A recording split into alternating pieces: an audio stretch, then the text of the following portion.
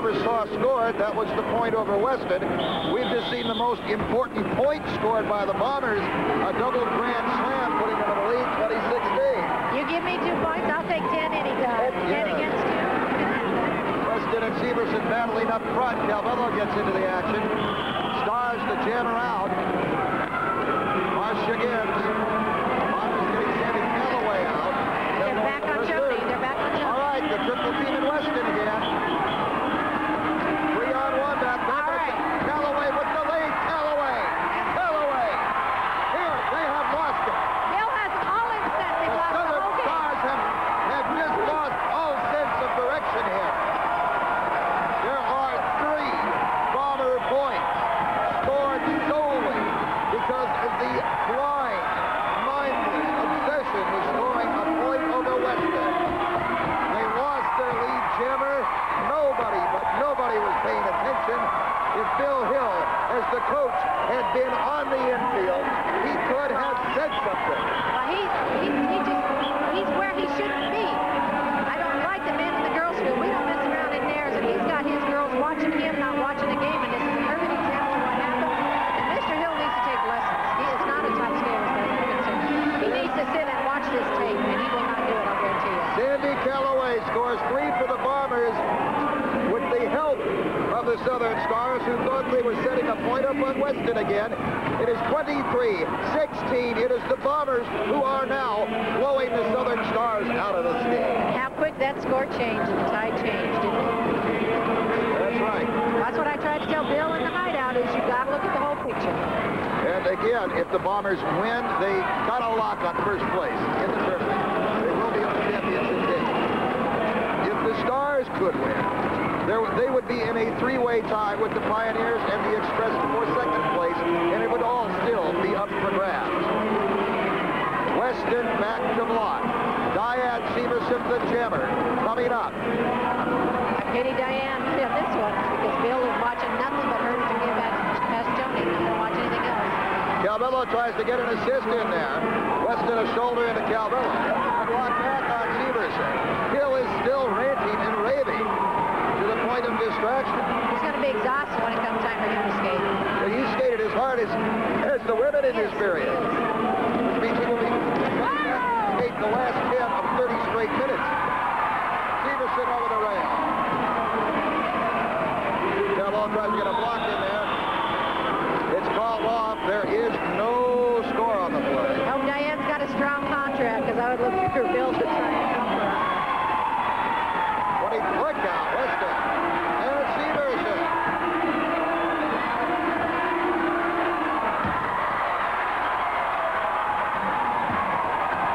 Weston has started Calvello. See, all Bill did was incense Joni with that. He's giving her extra momentum and extra energy she probably didn't know she had. Weston and Syverson, and they're letting them duke it out.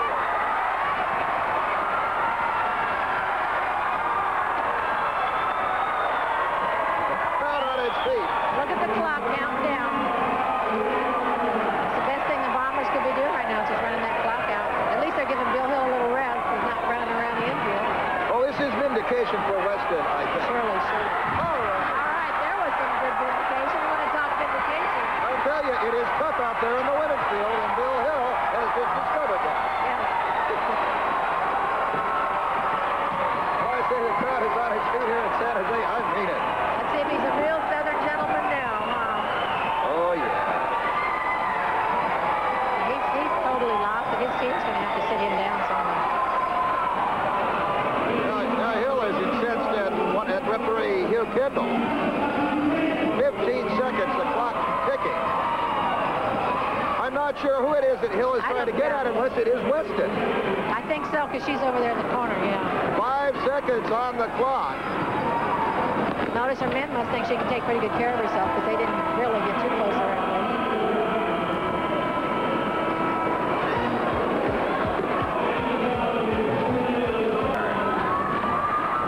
Here comes Bill Groll on the chase with the pivot helmet on. 1-on-1. Let's see what happens here. Groll with an elbow. Bill stays calm so far. back at the rear for the Stars. Bombers, Larry Lewis. At the rear now, Lee catches Groll with a block, Hill with a block, to try to sandwich him into play. Run by Hill. Run back by Lee. Groll hit off guard there, goes down. Now Lee to assist. Here comes Bill Hill. Hill moving on the outside. 1, 2, 3 points. Moving on Ed Dresser, he's still got time. Hill to the inside. Pulls it off. There are 3, 4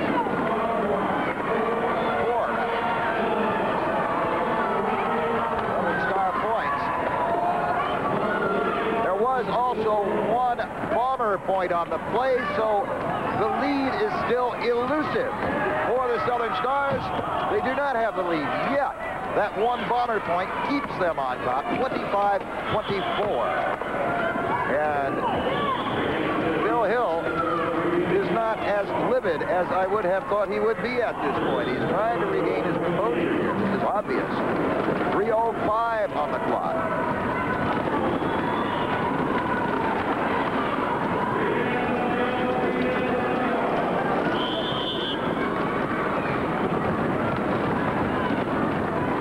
Together.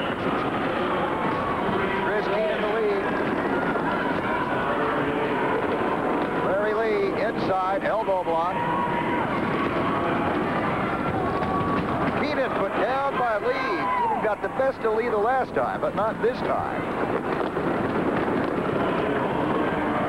Stars trail the Bombers by 1 point, 25-24, and in this situation, Bill Groll will let Chris Keenan block. Okay. A chance to give it back for Chris Keenan. Blocking Larry Lee. Another block by Lots of orange and black jerseys in between Lee and any Stars help. He's on his own against Keenan. Keenan all over him. 10 seconds remaining. 5 seconds remaining. Keenan sends him back, staggers in, comes back again, and Lee hits the deck as the horn sounds. There is no score on the play.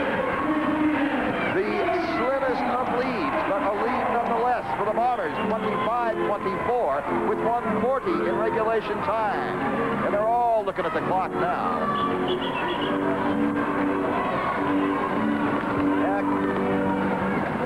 For me. 1:25. This will, in all probability, be the last play of the game. A 1-point lead for the Bombers, 25-24. It's still anybody's game.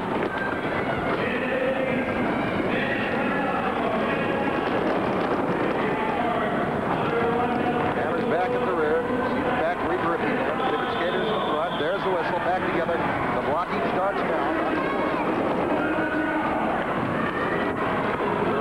This jam will go the full 60 seconds nonetheless when it starts. Bombers 25, Stars 24, Stars to jam and Marez. Bombers to jam and Larry Lewis. Oh, and we'll have a run-out battle here. Lewis trying to run around the outside of Dave Marez. Lewis trying to get a stride on him here. And Marez gets the stride and Lewis has got it. But they move at the rear and the battle changes. Roll back, the block, missed block, hits the infield.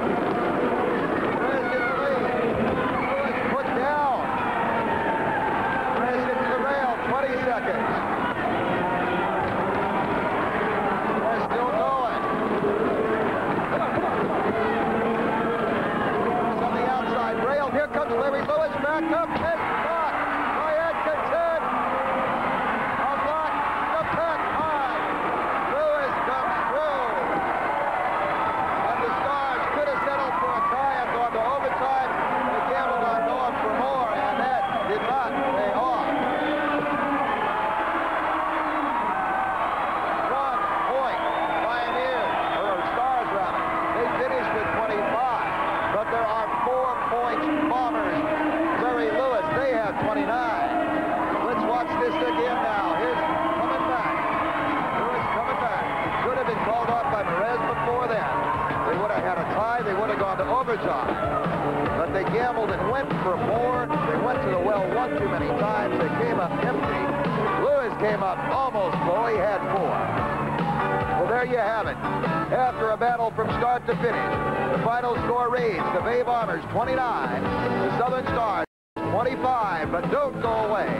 Stu Gans will be right back with a summary of today's scoring on Inside the IRSL right after this break. Congratulations. Thank you. That's terrific. We're in the finals. That's what we wanted. You've locked up first place. You're in the playoffs. It was a heck of a game, and you had some interference there throughout. That's right. It was a good game. It was a very hard-skated game. No, interference doesn't bother us. We're interested in the game. That's the whole thing. Some good scoring plays there, a lot of assists. You were scored upon finally.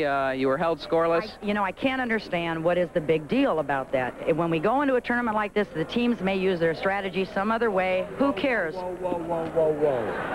Excuse me. Bill Hill from the Southern Stars joining us unannounced. You know, when this whole thing started, you were making such a big deal out of Joan Weston hadn't been scored over. How many times did you get scored over in this game? I got scored over in this game, but it cost you the game, didn't it? Think about it. Go home and watch the tape. I'm sorry, We Stu. got past you. Listen, did you see what this lady did? Where I come from, women don't hit men. Now, I'm a gentleman. I could have cleaned her clock anytime I wanted to. And the next time she gets in my face, that's exactly what I'm going to do. But you know something? I got something bothering me. The only reason this lady went through 8 games without getting scored on is because if you notice when she blocks, she's holding. It's illegal. 80% of the time the lady's blocking. Do the referees catch that? No. What happens when Bill Hill or a Southern Star gets somebody and gets a little rough with them? Well, it's penalty time.